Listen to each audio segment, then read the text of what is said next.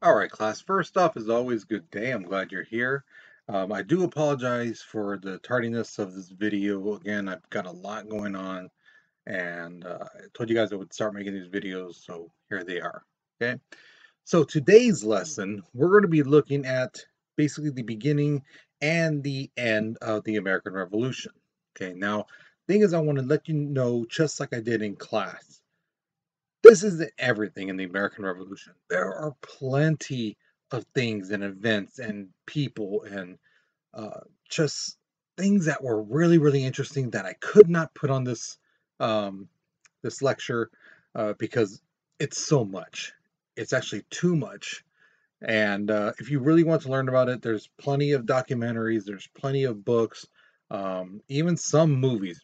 Notice I said some movies have some historical accuracies, but some take liberty and just make it Hollywood style and things like that. Okay. But again, if you really are interested, there's plenty of stuff, especially documentaries. Okay. So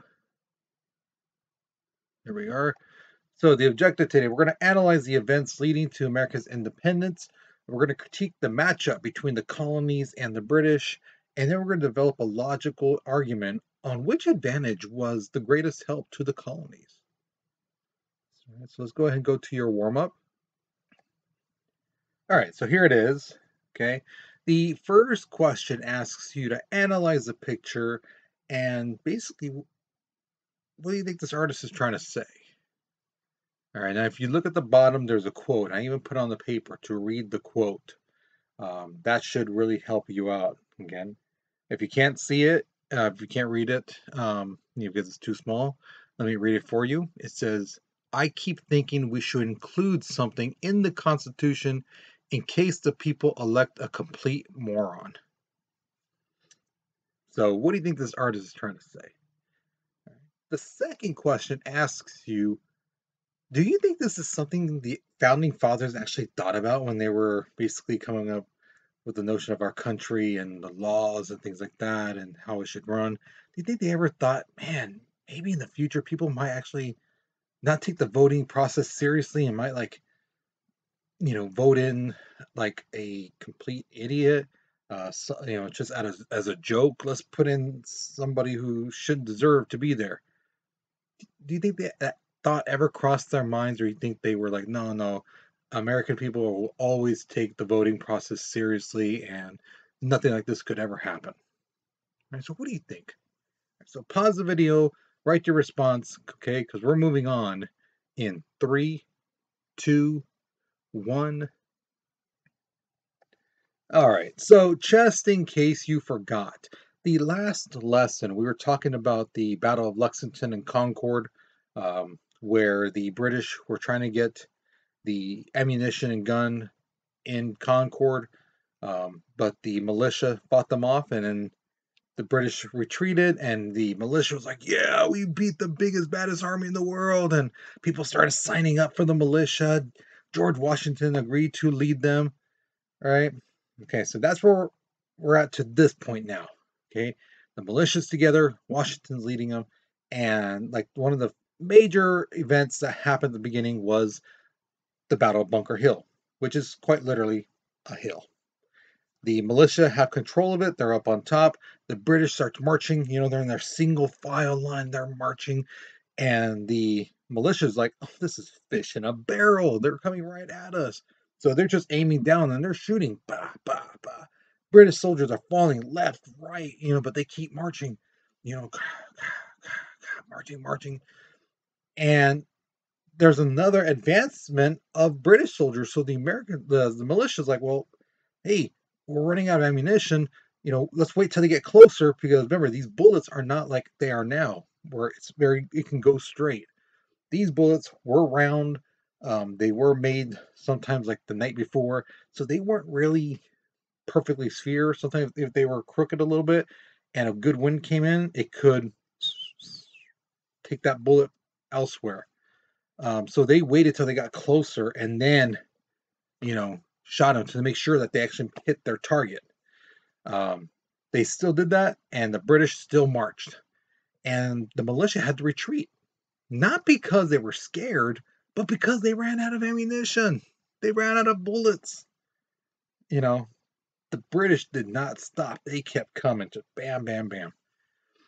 So July 5th, 1775, the Continental Congress wrote a letter and it got to Britain on that day.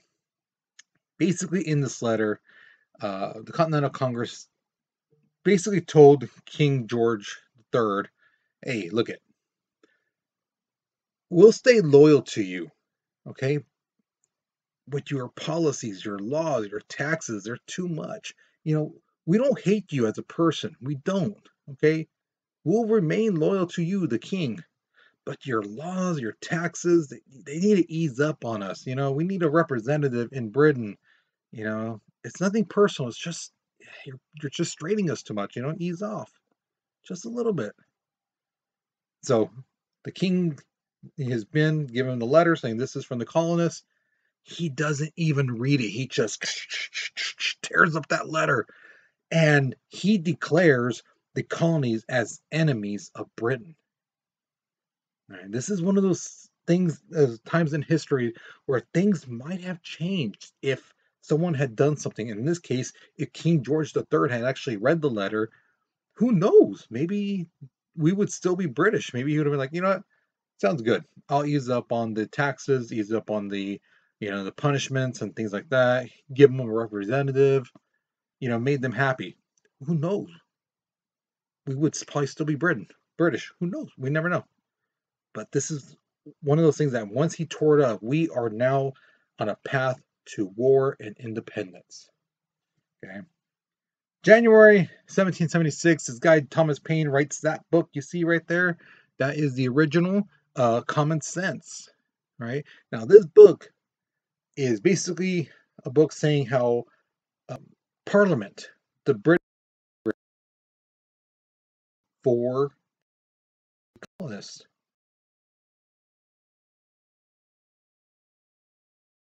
these laws and taxes and things like that. And a lot of British people are reading this like, you know what? If I was one of those colonists and I'm experiencing this, what they're experiencing, I would be upset too. I would want independence. I would be upset that I have no representatives, that all these taxes and all these laws are just hindering on them. So this kind of persuades some British people to be like, you know what? Maybe we shouldn't go to war. Maybe we should just give them their independence, or ease up on them. So you guys should know this date, July 4th, 7. Colonists officially declare independence from Britain. That is why we call that document right there the Declaration of Independence. All right, now this is when the Revolutionary War officially starts. Why? Because we have made our declaration clear and we have announced it to the world. We are independent. We are no longer part of Britain. And this is the start of war. And how do we do that? You have to go to war. You have to win your independence. So our third president, Thomas Jefferson, wrote this out. Okay. Now, I don't know about you, but I love boxing. I love MMA. And one of my favorite things to do is right before the fight, they always put the tail of the tape. How much these guys, how old they are, their body weight, their arm length, and things like that. And I like to look at that stuff, and see who has the advantage. Now, in this case, I did this for you. I put the 4 advantages that British had and the 4. Okay, let's look at the British side first. The first advantage that the British had was that their army was large. Okay, for being an island, not that big of an island, they had a massive army, a huge army. The other thing is, because they conquered a lot of places, they got a lot of money, jewels and gold and silver and things like that. So they were well funded. So if they needed another cannon, no problem. They need another ship, awesome. We'll get one for you. Okay, they had plenty of money to spare around. And just like I said during the Bunker Hill incident, they are very disciplined. somebody gets shot next to them, their buddy, they're still marching. They can get blood on their face and, cannonball coming and looks like they're going to hit them. They are still marching. These guys are, again, at that time, one of the greatest armies in the world. And they're very well disciplined, mainly because the last key thing is they're very experienced. Some of these soldiers have fought in the jungle, in the desert, in rain, in snow, in different all climates. They know how to fight. And they're good. They're just good. Okay. Now let's look at the American side. The first advantage is they had home turf. Okay. Yeah, the British might have know how to fight on the sands and in the jungle and things like that, but the Americans know that territory like the back of their hands. Why? Because they lived there all their life. Like I gave the example, if someone from LA tried, you guys would know how to get somewhere fast. What's the quickest place to get from here to there? And with that GPS, that people from LA, they would need the GPS. They would need to know how to get to Shaw, Blackstone, things like that. You guys, you know how to do that kind of stuff. You know where to go. Even if you're taking a bus, you know what bus route to take. So that's an advantage. The other one is that the Americans had the local militia. Remember, militia are citizen soldiers. And these guys, they didn't fight the same tactics as the British. British were used to marching, straight line in the middle of a, field and things like that. These militia guys had no problem hiding behind rocks, trees, set up ambushes, use the terrain to their advantage. And the British were not used to that. We know now that's called like guerrilla tactics, but the British weren't really used to that. They're used to fighting toe to toe in a line and things like that. The other advantage, not every British citizen felt the war was necessary. They felt it wasn't like worth it.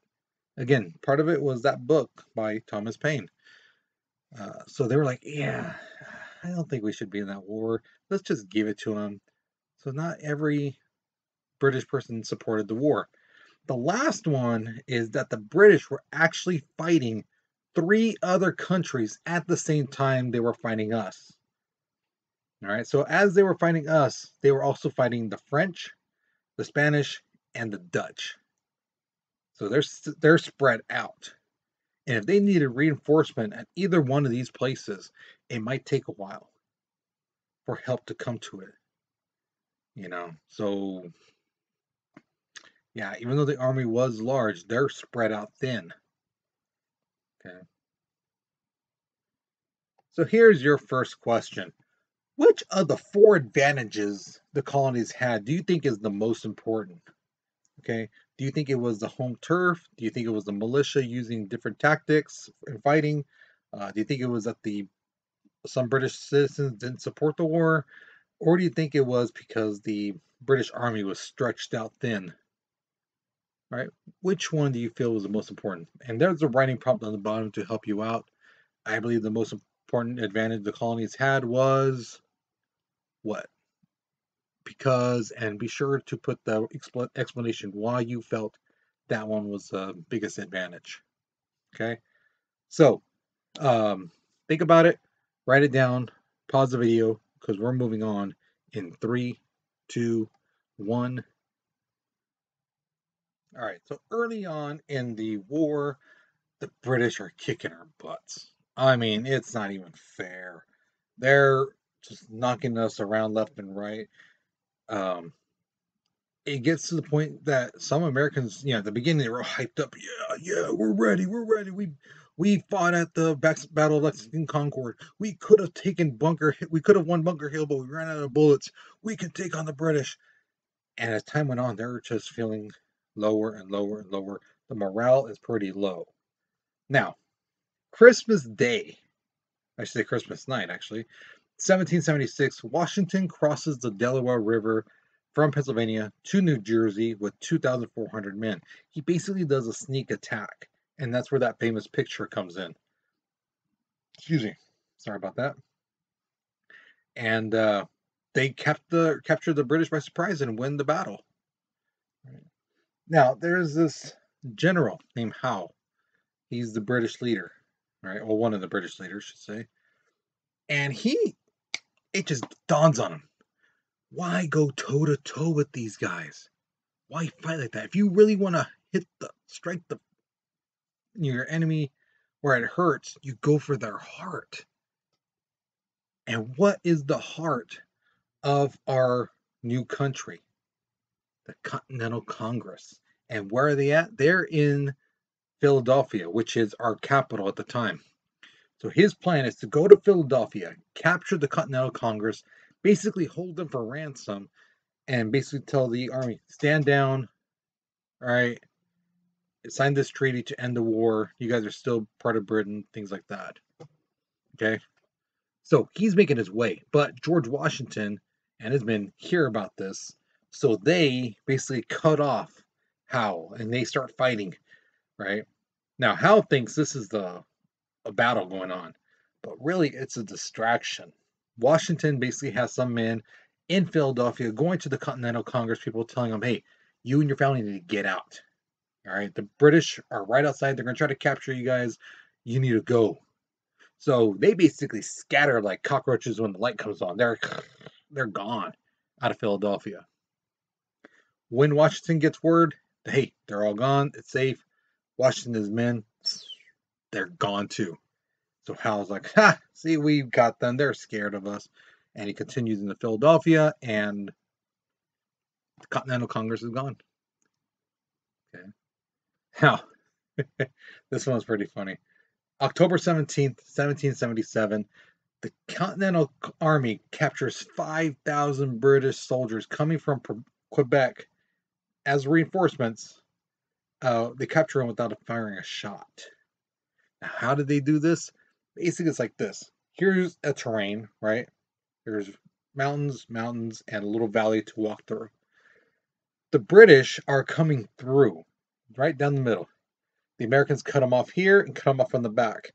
And then they come out of the mountains and aiming their guns at them. They capture them. They set up a little trap. So they capture 5,000 of the best soldiers in the world without firing a single shot. Now, once this is heard by the French people are like, you know what? These Americans might actually win this war. There's a possibility. They just need a little help. You know what? Maybe we should help them. And this convinces the French to help out America with not only soldiers, but ships and money. So here is question number 2. Do you think France decided to help the colonists because they believed, hey, they should have freedom, they should be independent? Or do you think they did it because they wanted revenge, because they lost in the French and Indian War to the British? So you think they did it because, hey, these guys deserve freedom, or do you think they did it because, hey, they want revenge on the British? So what do you think? What do you believe? All right, and if you have a different idea of why the French might be wanting to help us, let me know. Write that down, okay? Don't have to stick to those 2 options. If you can think of something else, write it out, all right? So I didn't write a writing prompt on the bottom because I want to see you guys start your own sentence the correct way. Let's see if you guys can do it. I know you can. Let's see you do it, okay? So pause the video, write your response because we're moving on in 3, 2, 1. So the British are getting beat in the north. So now they're like, let's focus on the south. All right. So May 8th, 1780, General Charles Cornwallis captures 5,000 soldiers in Charleston, South Carolina. Now, Cornwallis is, at that time, a very smart general. I mean, he knows tactics, he knows warfare better than just about almost anyone at that time. Okay, he's a very smart man when it comes to war. Okay, October 7th, 1780, at the Battle of the Kings, the American troops actually forced the British out of the South. So you got the British losing in the South, you got them losing from the North. So now they're getting squeezed. And on October 19th, at the Battle of Yorktown, Cornwallis and 8,000 British troops are trapped and surrounded, and basically surrounded in Yorktown. You got American and French soldiers on land. You got French ships out in the sea, and they're getting bombed in Yorktown from both sides. You know, so Cornwallis surrenders. Now, again, Cornwallis is no joke. He's not just some rookie general. This guy is an amazing general, well respected, and everyone knows he knows his stuff. So when Parliament, the British Congress, finds out that he surrendered, they're like, okay, you know what? Let's end this war. This is ridiculous. If they capture Cornwallis, they beat him. Yeah, it's over. So peace talks begin in April 1782. And if you look at the date right here, the Treaty of Paris is officially signed September 3rd, 1783. So over a year, basically like almost a year and a half. Peace talks goes on and on and on about what territory they get, who gets what, this and that. So the United States is officially recognized as a free nation. Now, Britain, they lost the war, so they have to give things up. And the French are just ear to ear smiles, and they're just happy as a clam because, again, they wanted revenge. You know, nothing makes them happier than seeing the British lose. So they made Britain give back Florida to Spain because that's what they took from Spain in the French and Indian War. They also had to make concessions to France, meaning they had to give up land, they had to give up, territories, that it's not in the Americas, and they also had to pay them. So, yeah, the French really stuck it to the British. Well, that's the end of this lesson. Hopefully, you learned something new. Hopefully, you enjoyed this. Um, you guys, you take care, you be safe, and I'll see you guys later, okay?